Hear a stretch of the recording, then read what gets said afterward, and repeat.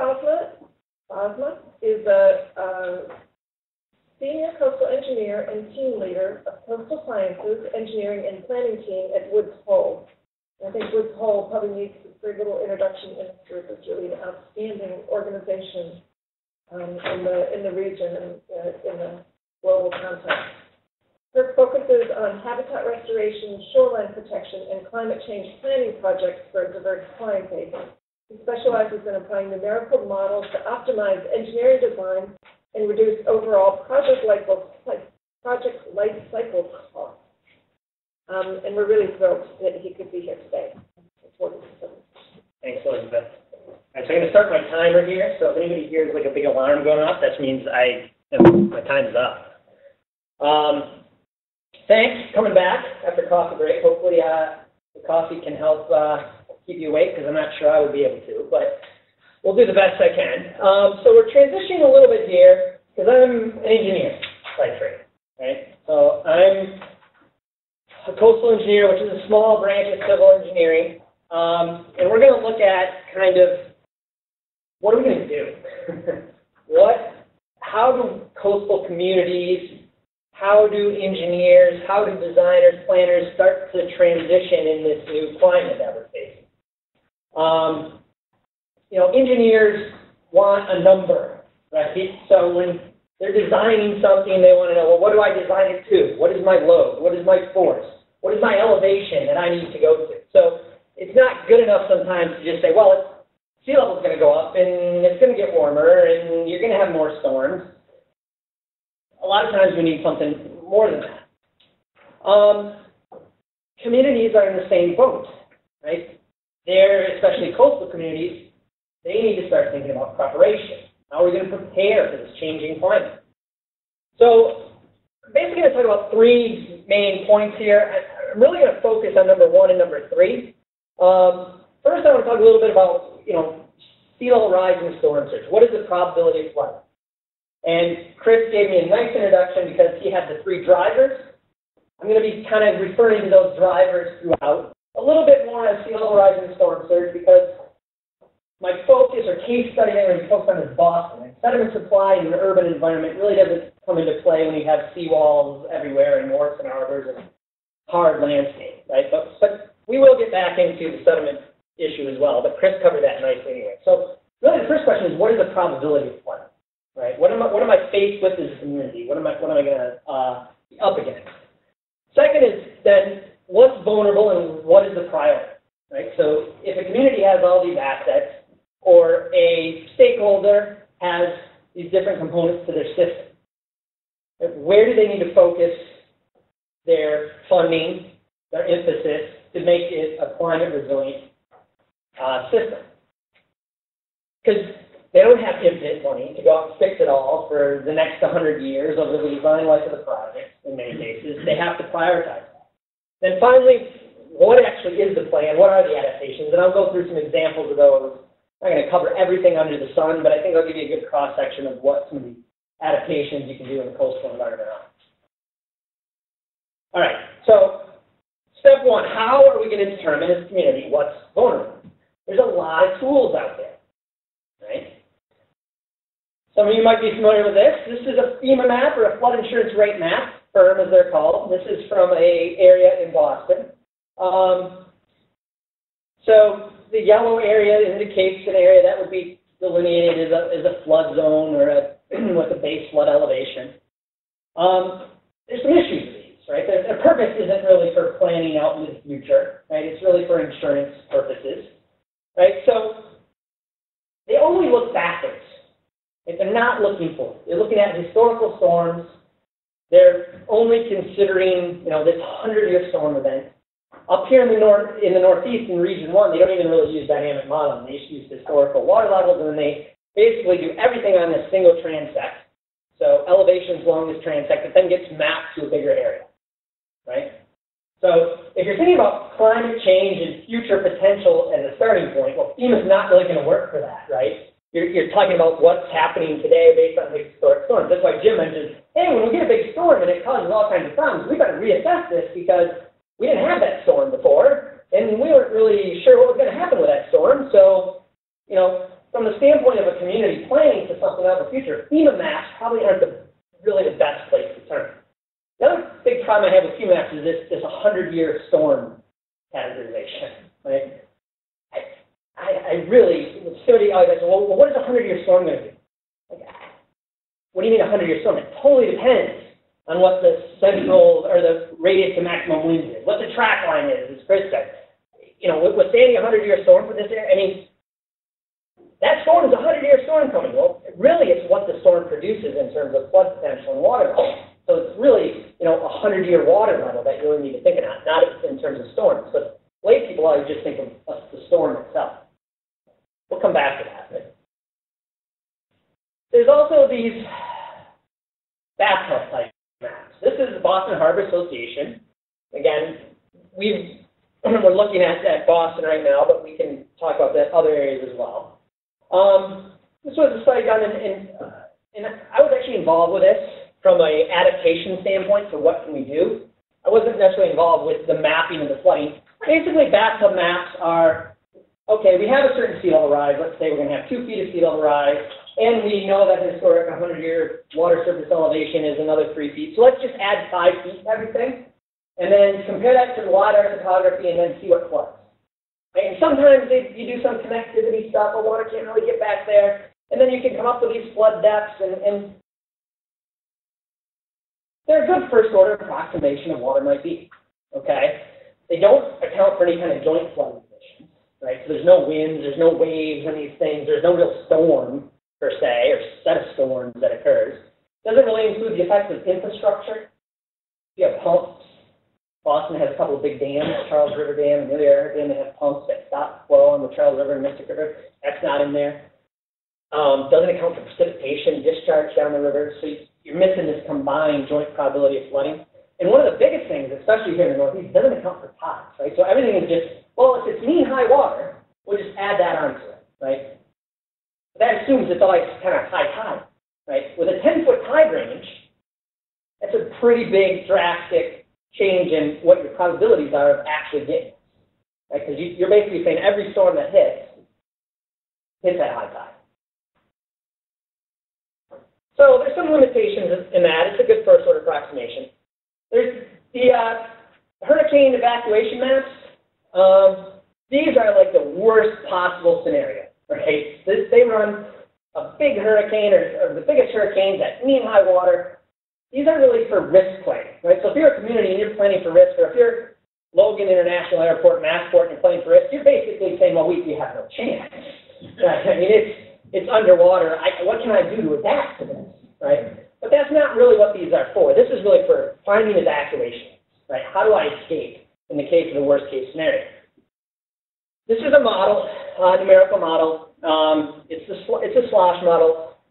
For the Northeast, there's a problem. Jim mentioned nor'easters here. Nor'easters are a big deal, okay? Why are they a big deal here? Hurricanes, when they come through, they got a lot of power, but they go through quick, right? So that whole tidal cycle thing, you know, it's 12 hours in tidal cycle, it's got to hit at pretty much a rising tide for you to feel that full force. Nor'easters last a lot longer.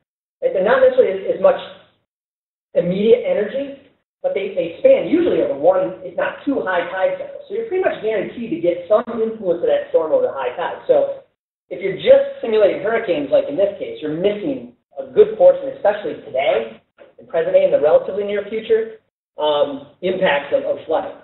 So why did we start looking at all this? Well, Mass DOT has this big thing in Boston called the Central Artery System. Big dig, is what it's called. And all these maps were not good enough for them. Partners Healthcare Group, all the hospitals throughout the state, said this stuff is not good enough for us.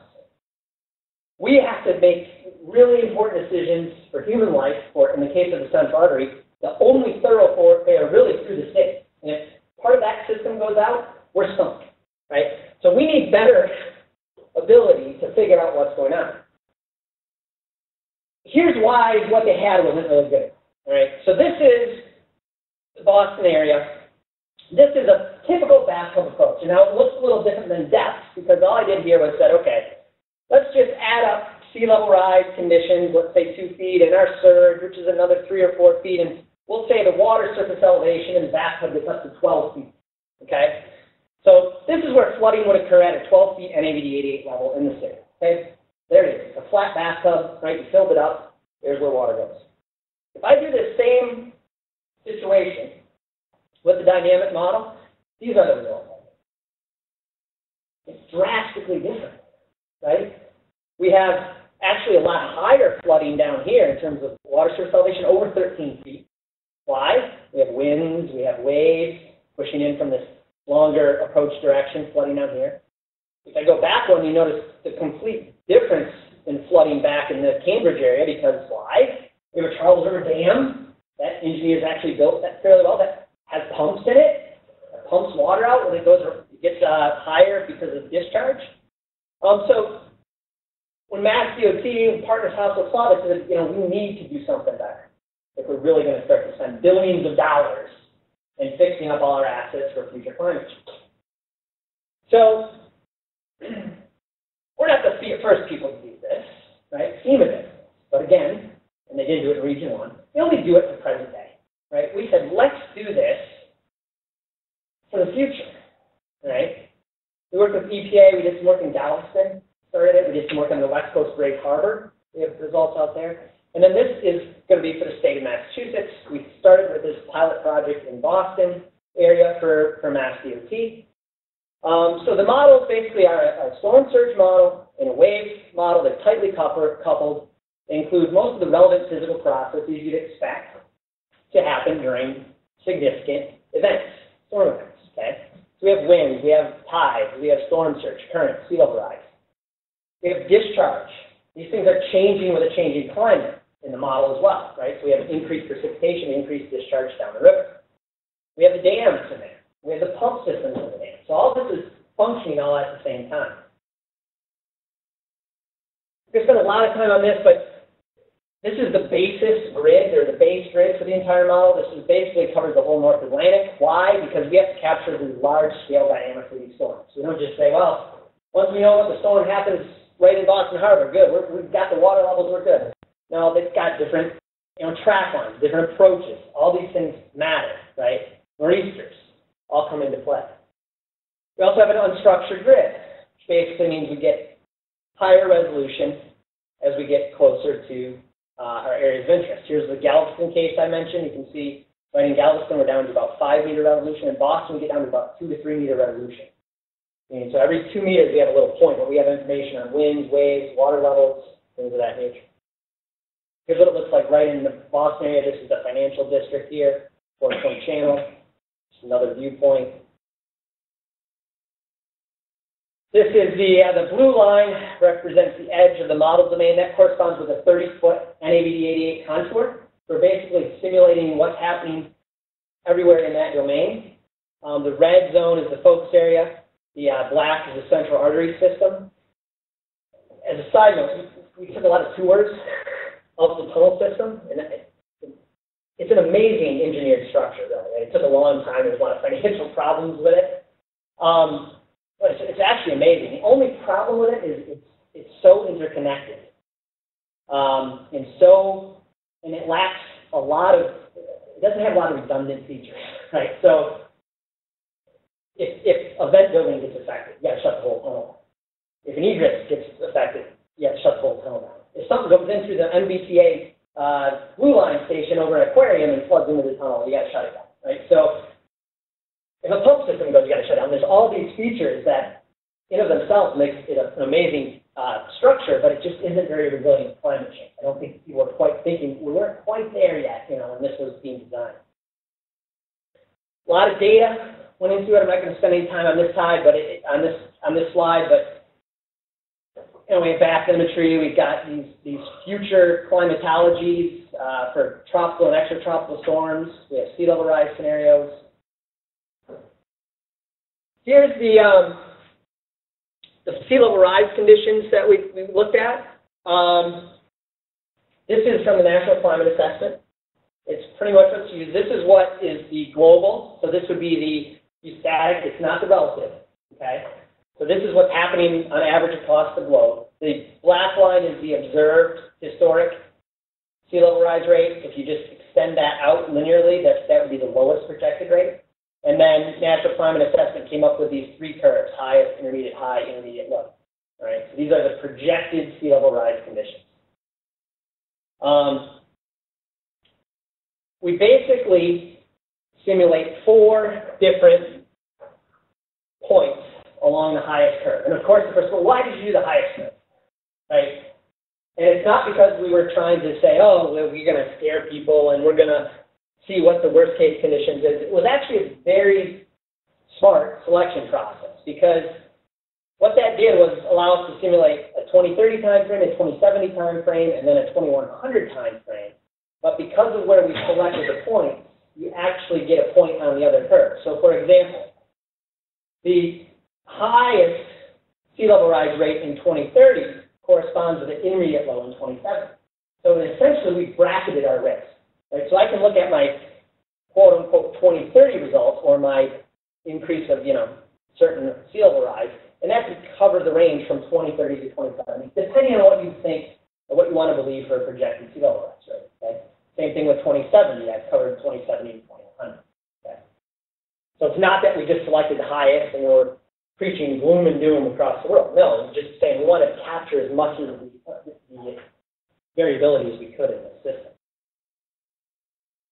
So how did we do this, which is different than, I think, a way that anybody's done it before? And this is kind of the unique approach that we took. So we're simulating thousands and thousands of storm events, both nor'easters and hurricanes. We're using a Monte Carlo approach. So this is very statistically robust. Okay? So it's not like we're relying, like FEMA is, on kind of one storm and let's just shift that storm during different track lines and see what happens, right? We're having a huge set that basically we simulate. And that changes based on the global climate models, right? So as the ocean temperatures change and are projected to change, that changes our hurricane, in this case tropical storm intensity, our tropical storm frequency. And this is all work done by Kerry Emanuel at MIT. So there's these storm sets, we use these storm sets, we simulate them, and now we've got a whole robust set. Tides, discharge, all that stuff is inherently in there, so we don't have to worry about the joint probabilities, right?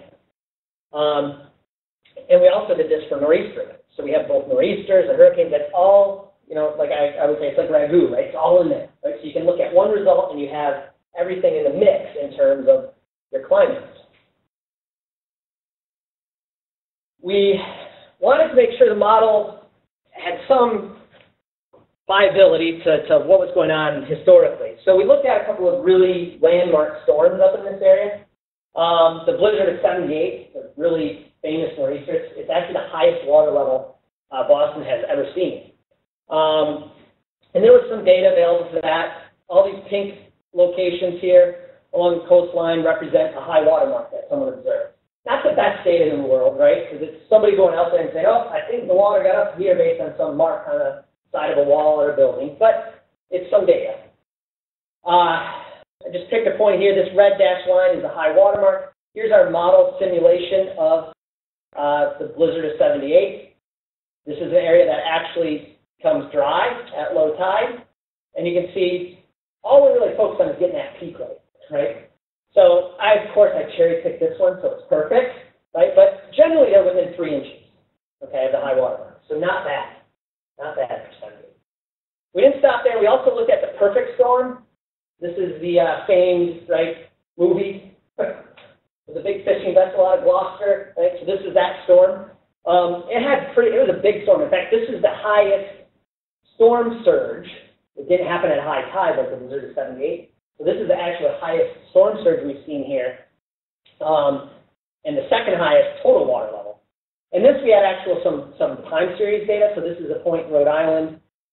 Again, the blue is our model, the red is the observed, and we tracked the tide and relative surge pretty closely, right? And for these time series, we're actually probably within an inch of the actual measured data. So the model's doing a pretty reasonably good job on some of the historic storms, okay? So now we're using that to then simulate all those historic storms, as well as these whole set of synthetic events from MIT. Just an example of what this thing looks like, just to get some feel. So the arrows are wind magnitude, so we're getting wind information out of this too, which is pretty interesting from the standpoint of some insurers, as you can imagine. Water levels are indicated by these color scales, so you can see the red, 3.6 meters, NAVD 88.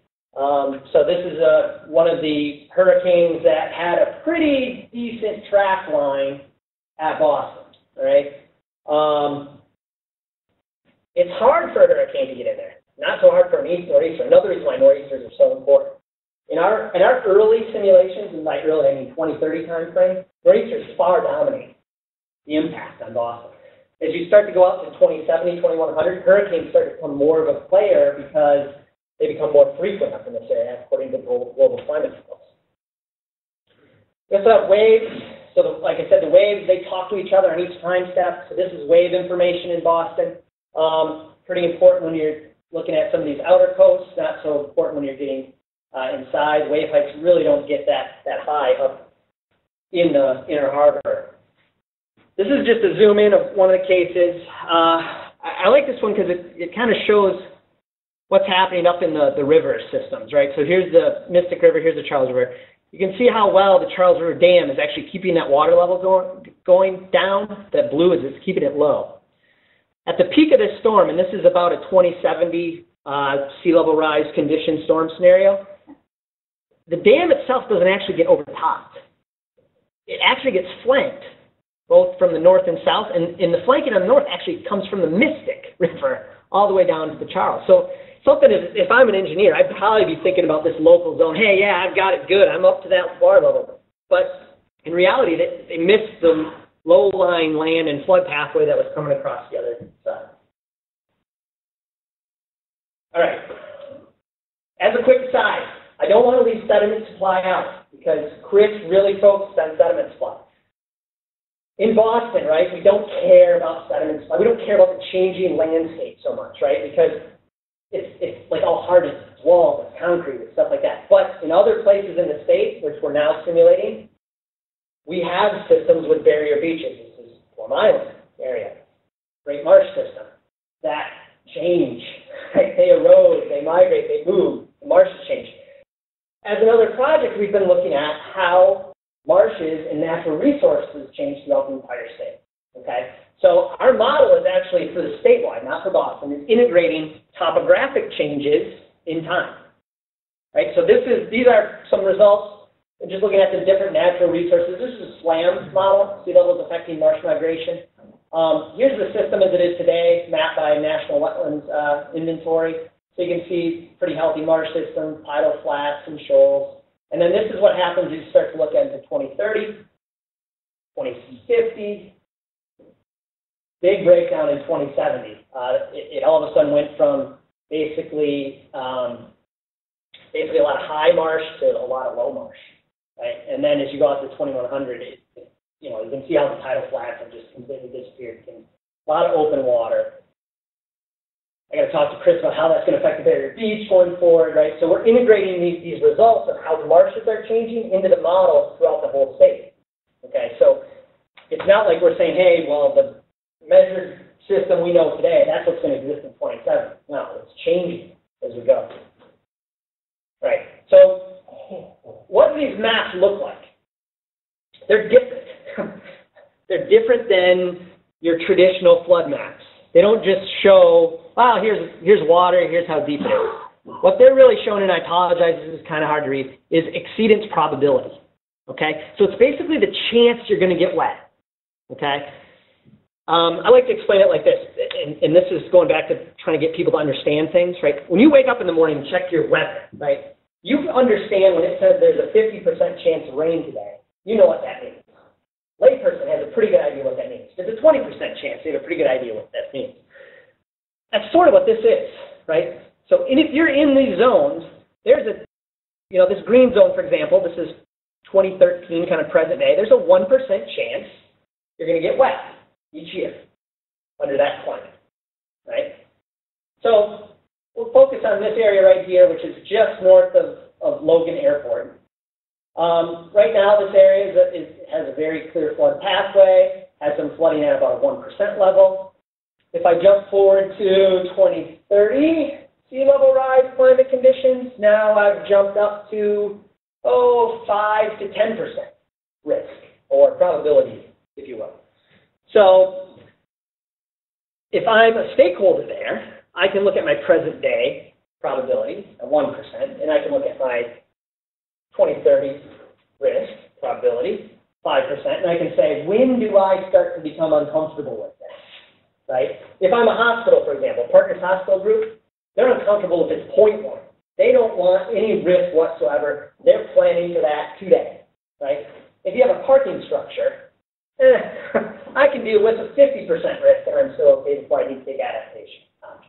What this does is gives people the ability to know what they should plan for and then really important when. Right? When does that tipping point for me where I get nervous about having problems here, right? They can also compare their relative assets. So if I have a hospital here versus here, or something that is less important, they can start to weigh out where to prioritize their funding.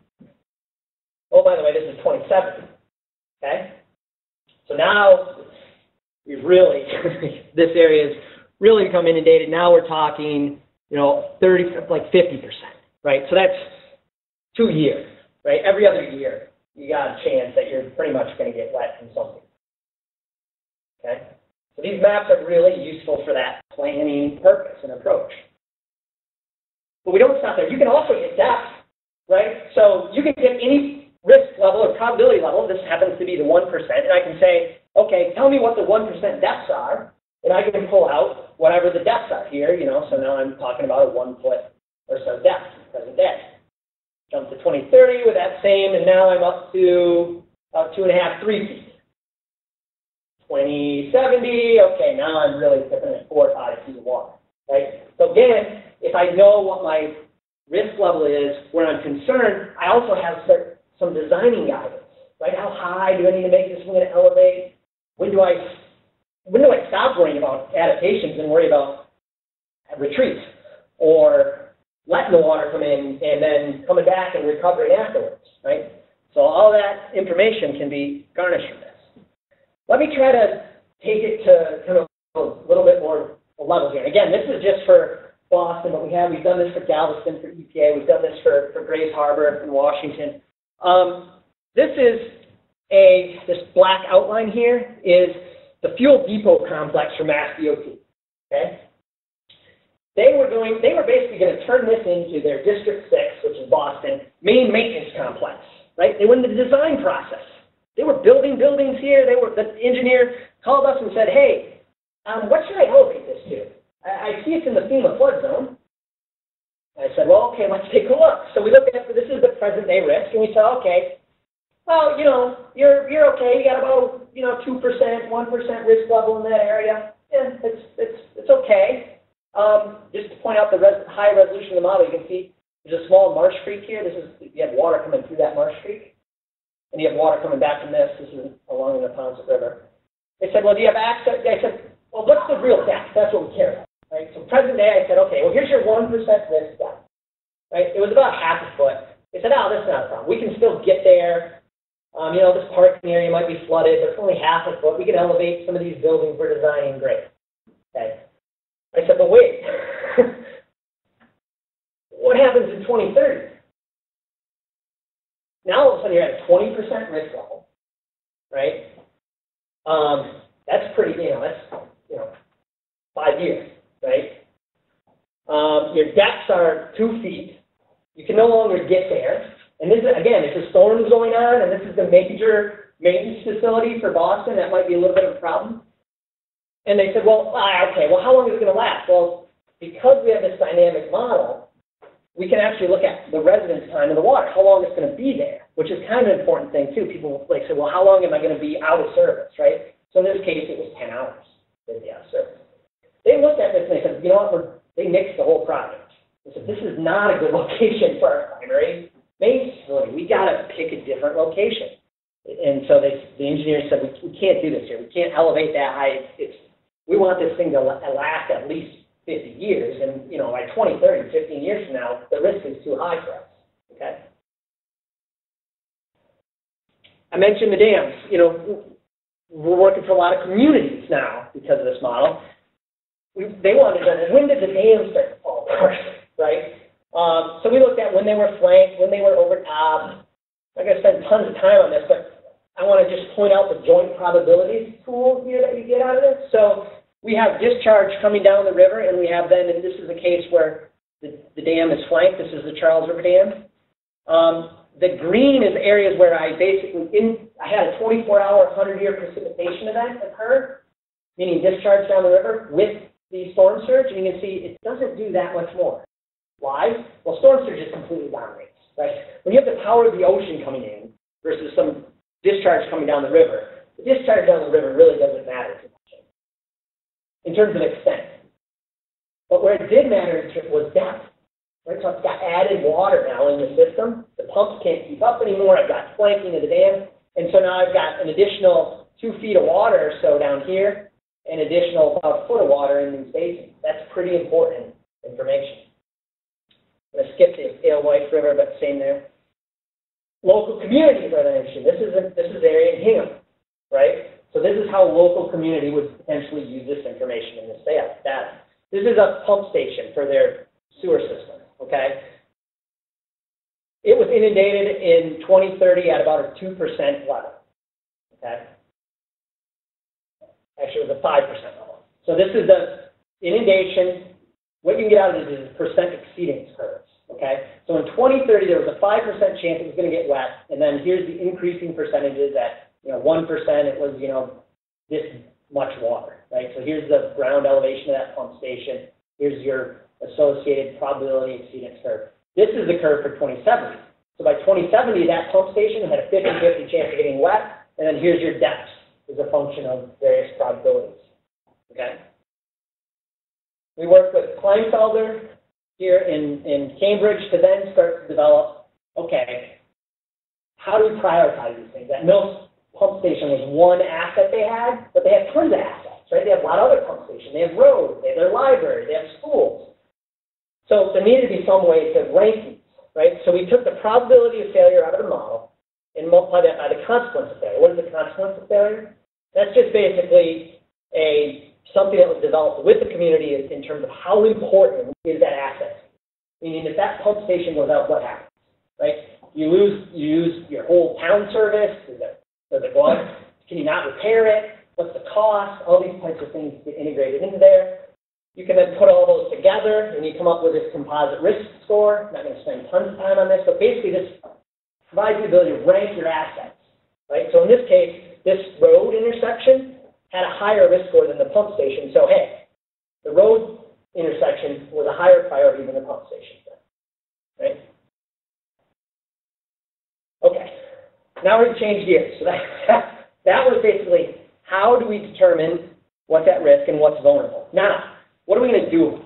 Okay. Traditionally, there's this retreat, accommodate, or protect model, right, in terms of how you're going to adapt to climate change and sea level rise. It goes way beyond that, though, right, if you really start thinking about things. So there's gray, green, or hybrid type solutions. Gray is your more traditional seawalls, your hard infrastructure. Green is, your beach nourishment and those type of things. Hybrid, I'll touch on a little bit, just combinations of those things. There's local or regional adaptations, all right? So local means you're fixing that particular asset right there. You're flood-proofing a building. You're elevating a building. Regional means there's a flood pathway somewhere that maybe I can cut off at the coast and save not only that building, but a whole bunch more, right? A whole bunch more stakeholders. There's now or later. We talked about that a little bit, right? This phased idea. Do I have to do it now? Or can I wait till later? When does my risk tolerance become too big?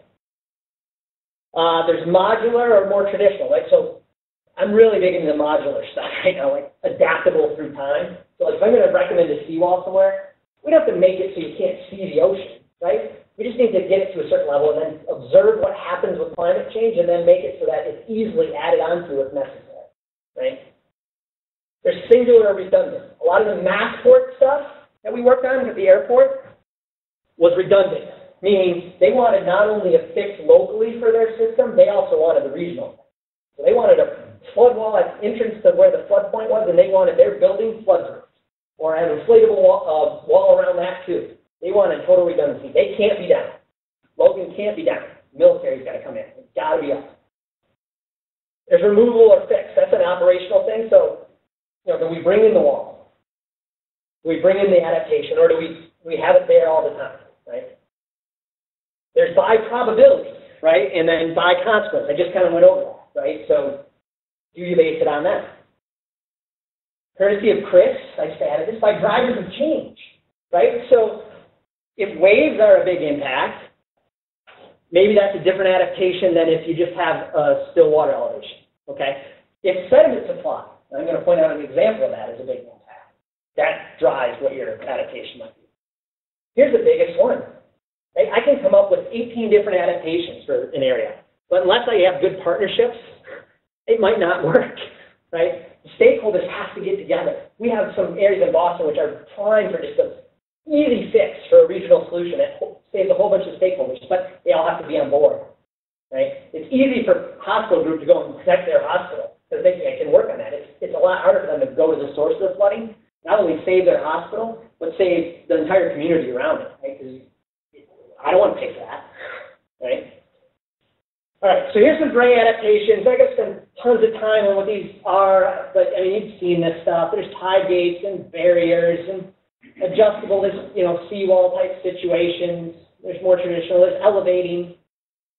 I'm going to go through a few examples because I think it's worthwhile. This is a case study we did for Groton, Long Island, in Connecticut. They're very developed area. Okay, a lot of houses. They also had a lot of already pre-existing coastal structures. Right? So I can tell you, as a coastal engineer, as Woods Hole Group, we're not, pro-structure. Let's build groins and seawalls. We're not that. In fact, we lean more towards the more environmental green infrastructure type solutions. But in this case, it was already there. There was really nothing we could do. And so there was, seawall modifications, some modular seawalls here. There was this barrier rising gate design that we had pitched into this little harbor region. And then there was some diking and culverts that we did to basically keep the marsh, but limit the flood. Right? So that's kind of a mix of what was happening, a lot of gray type infrastructure designs in that case. Green adaptations. There's the beach nourishment, dune restoration, berms, marsh restoration, the big one, dissipating some of that energy, reefs, wet flood proofing. There's bioengineering with kind of biodegradable structure. Living shorelines, which to me is kind of, living shorelines has got this thing as well as green, but it's kind of verging on the edge of hybrid, right? There's a lot of, of silt that's rock, for example, that, so it's a little bit more of a hybrid. And then, living with the water.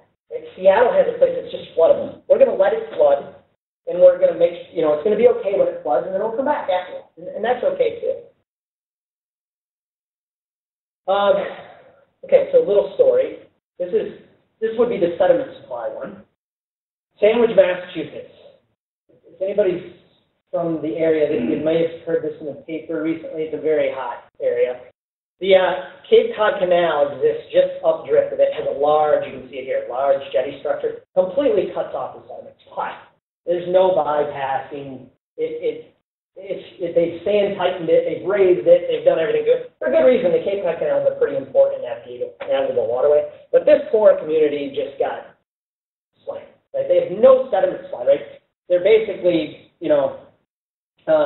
just steal a term from Chris, cannibalizing themselves because wood storms come in, it takes the sand off the dunes, rips it offshore, and then moves it along once it's offshore. So, these poor people tried to build some dunes here temporarily. Those go away in one storm, they're gone. It's a really tough situation. They're losing homes. So there was a sediment supply issue, so it made a lot of sense for a beach nourishment project with a dune restoration, okay, to protect those. We worked with the Corps. The Corps was even willing to give us the sand. Right? They're going to dredge the canal, 150,000 cubic yards of sand. Let's put it on the beach. Let's design this nice dune and beach property out front here. It's going to be great.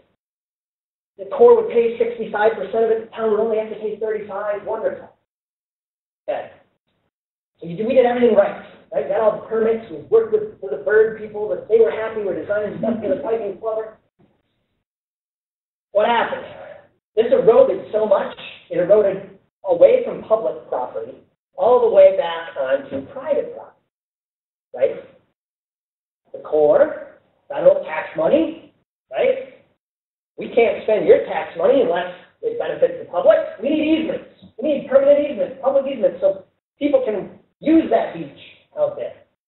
There were 14 homes. We got 3 out of the 11 to sign the public easements. Project's dead. Sand, now we're working to get, the town's going to pay for 100%, put it somewhere else. But it just demonstrates, you know, that whole partnership piece at the end, the public easement thing. Why they don't sign, I don't know. Right? They basically cost their homes because they're going to lose their homes the next one. Right? And if you look at the design, I mean, I don't know about you, but if their property line's right up in here. If I'm going to the beach, I'm not taking my blanket over a sand fence back here and putting it in this grassy field, right? I'm going to be out here somewhere, which is public land. Another story, but again, just the point being, you can do everything perfectly, adaptations, you know, and you still might trip up, okay?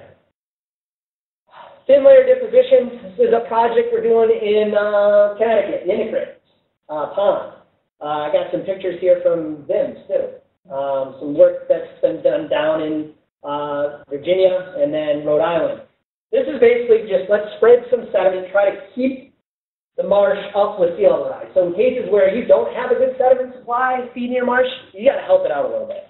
So this is kind of thin layer deposition. Let's create marsh along the way as we go, combating that sea level rise condition. This is one of my favorites. This is East Shop Beach Club on Martha's Vineyard. Okay, old beach club, very historic building. These are the bathhouses on each side, and then here's the beach club's main house. This is low. This has nothing to do with sea level rise and climate change because this thing is in trouble now. It gets a little bit of a storm and it's got water there, right? So, you know, our recommended approach to them is more kind of living with the water and actually wet flood proofing. So they want to let water actually go through the building. So it's structurally re-enhancing the building. When a storm's coming, we actually open the doors. We let the water go through. We let the water go under. We're going to probably elevate too. But the idea there is just save the building, and we can deal with water going through there. We just don't want to lose the building itself, right? So kind of an innovative approach to, you know, that site. Here's some other just some other ideas to throw out at you of things that are happening. One of the big things that some of the, and you know, going back to the tie that Elizabeth said, you know, we got to get architects and engineers together a little bit more. Architects and have a lot of ideas, right? And there are a lot of interesting, innovative ideas, right? Us engineers don't really understand these interesting, innovative ideas, but here's one of them, right? So this isn't work that we've done. This is the Structures of Coastal Resilience. I am involved with that group, but this is a site in New Jersey. So here the idea is let's make this amphibious suburb, right? So we got to start changing people's perspective. Instead of thinking of sea level rise as something that is oh no, what are we going to do with sea level? Think of it as an opportunity, right? So the opportunity is, well, instead of maybe having traditional grass lawns, we have marshes. We live within the marshes. So we elevate the roadways, we elevate the buildings, and maybe we even have an amphibious canal system in that. Maybe we have a major road that serves as a barrier, but basically saying we're going to live with this situation better and adapt to it. And that's part of the, you know, changing your perspective. I still think these ideas need to be tested by engineering, but, you know, that's another story. Here's another one of those. Again, same group, Structures of Coastal Resilience. This is for Norfolk, Virginia. This idea is called Fingers of Higher Ground, right? So they're going to basically adapt through time. And this is kind of an interesting aerial shot.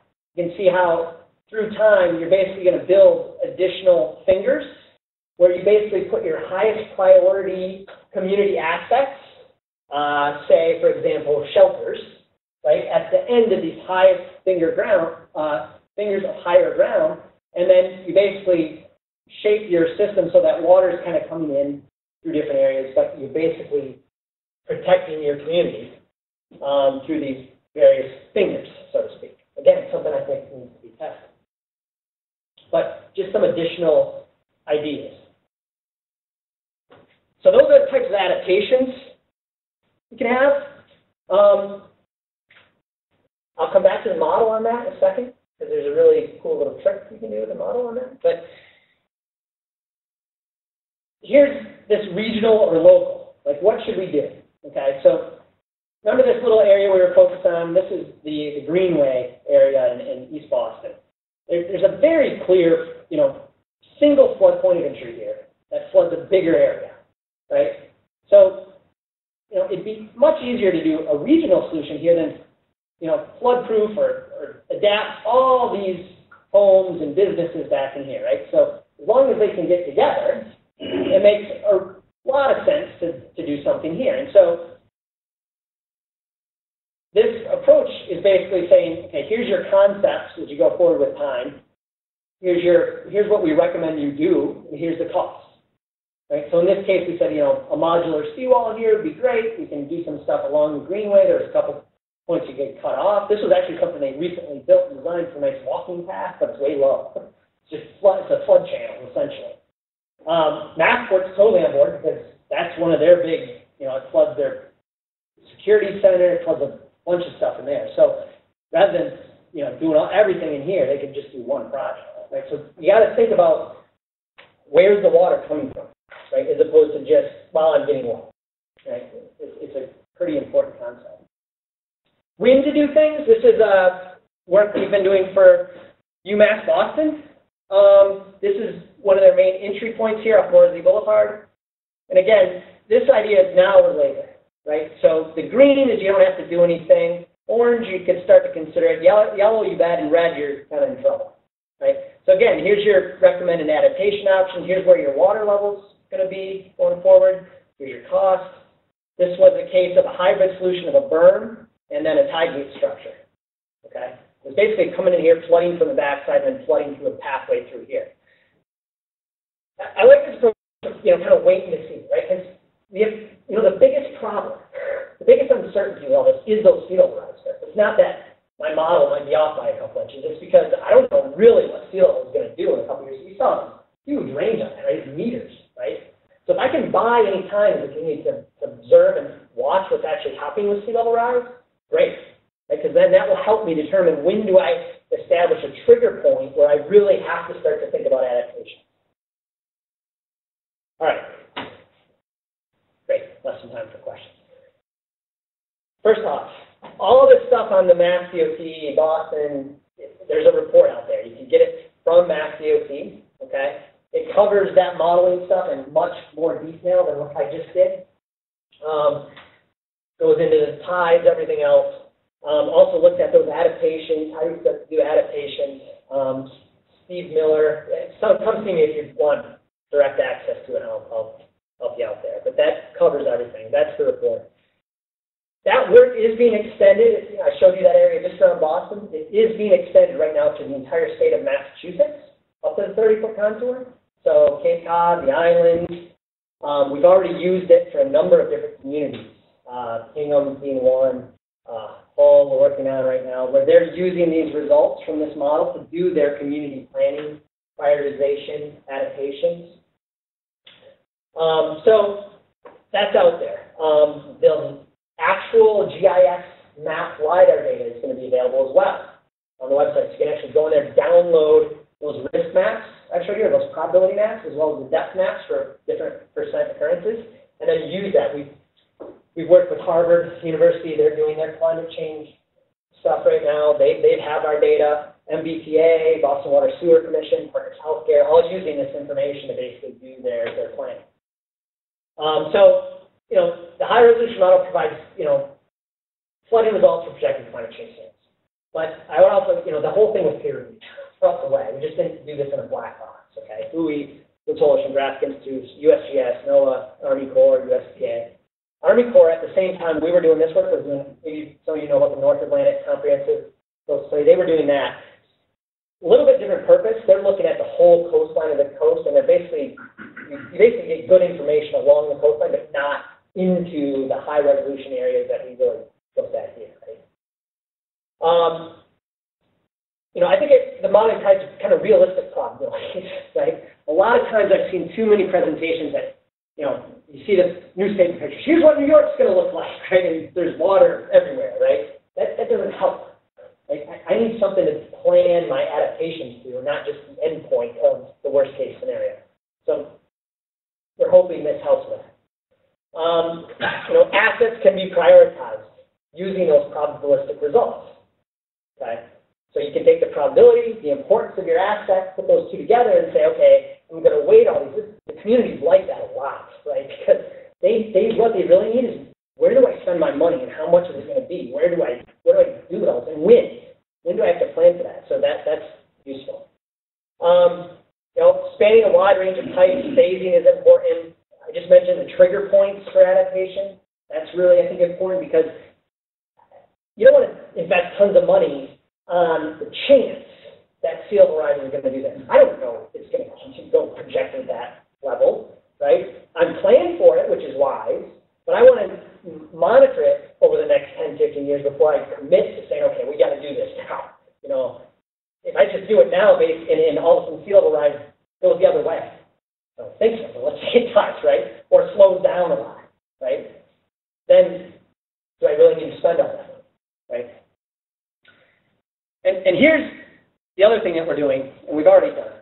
For the model right now has also been tied to various other models. So we've tied it to an economic model, right? So Jim's idea of like, we got to tell people, you know, what the consequence is of not taking action, right? We've done that. So in Galveston, we ran the whole probabilistic model set, and we said, okay, let's see what our economic impact is on the community if we don't change it, right? Then we said, let's extend this Galveston seawall further to the west, rerun it, and see what the change in the economic impact would be. Okay, so, and we're working with industrial economics out of Cambridge.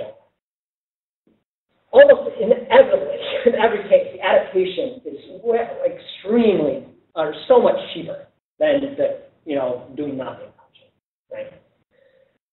Now, you could say for a seawall, you didn't really need to run it, right? If I have a seawall, I kind of know what's happening. But it's great for those marsh restoration projects, for those floodable zones, for those fingers of higher ground. I can put that landscape in the model, rerun it, and then actually see what the consequence might be. I already mentioned we've tied it to the ecological modeling. That's that kind of how marshes are migrating through time. We've done that. And we've also been tying it to piped infrastructure, right? So in Boston, right, one of the big things is, okay, now the Boston Water and Sewer Commission, now my water has a higher downstream tailwater head. I can't get out. Is it going to back up my pipes, right? So we're giving them information to run their models to say, okay, how is it going to back up my system? All right, so a lot of ground we covered.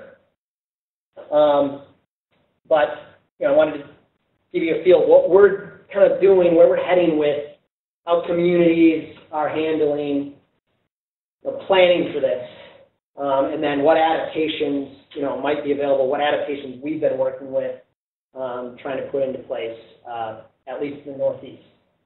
So that's it. Thanks.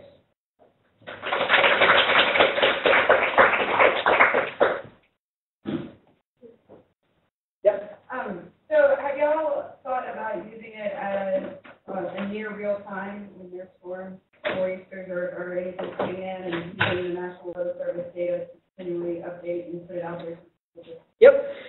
So a few things on that. One, we already are doing that in Louisiana. Sarah project we run, or we had run in the past. And that looks at, you know, hurricane comes in there, run it in operational.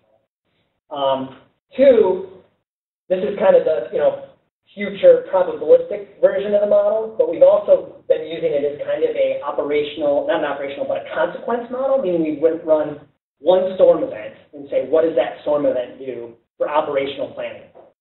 Meaning, you know, the hospitals really want to know what the worst case kind of is and everything. And then three, Massport, for example, is very interested in the operational model, meaning the model, you know, there's a storm coming, what is that going to do?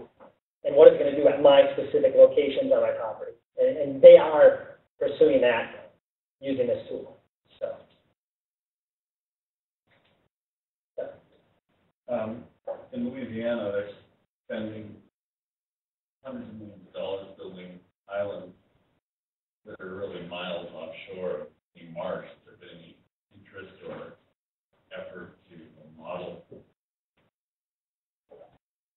how these islands are going to reduce the risk of or improve marsh resilience? There's certainly interest from my perspective in doing that. I have not. I can help. So I formerly worked in the state of Louisiana, and we did do some modeling that, not only with the master plan, looked at it collectively as what it does, but we did specific tests to see how we're building their islands and what heights we're building at, how wide they are. Are there ways that we're designing islands that can increase their effectiveness? And yes, some of the islands are built in areas where there's not communities nearby, but they are protecting the marshes. The marshes are going to protect the communities, and so it kind of builds the multiple lines of defense that you need in the area. And so there is a study out there by Arcadis that shows how you can design these restoration projects to increase your effectiveness and reduce the very tight. Thank you. Yeah. So you mentioned coupling between the model and the ecological model or the model and couple the two and be able to the value on ecological services. Yeah. Yeah. So I'm going to go against Jim and Chris on one thing. So one thing they always said is well, if you don't have any development, there's no disaster. I don't know if I fully agree with that because I'm working with a lot of people that said, my marsh is getting blown out there, and that's a pretty huge disaster, and there's upland infrastructure that doesn't let it migrate. So now I just have a disaster, even though it was totally undeveloped, because I lost my natural resource, right? So we certainly are tying it directly to the ecological model. And yes, we are working on trying to tie that then to the economics. So each community that we've been doing work for, we talked about I talked a lot about the assets today. And by assets, it doesn't just mean their structures and roadways and pump stations. It also means their natural resources. So we have a whole evaluation we do of their natural resources in their community too, and look at adaptations just for those that maybe co-benefit with some of the more infrastructure-based assets. We haven't gotten to the point where we've tied it to the economics yet. We'd like to. So. I think it would be a challenge because, for example, wave attenuation services just from marshland can easily, not easily, but rather easily quantified by the reduction in alcohol emission. Sure. How would you quantify, the effect of fisheries? Right. Yeah. Yeah. I mean, we would need biologists to help us with, if we restored this much marsh or this much marsh, what does that mean in terms of fishery benefit? That's something that's out of my, area of expertise for sure. So, but an interesting idea.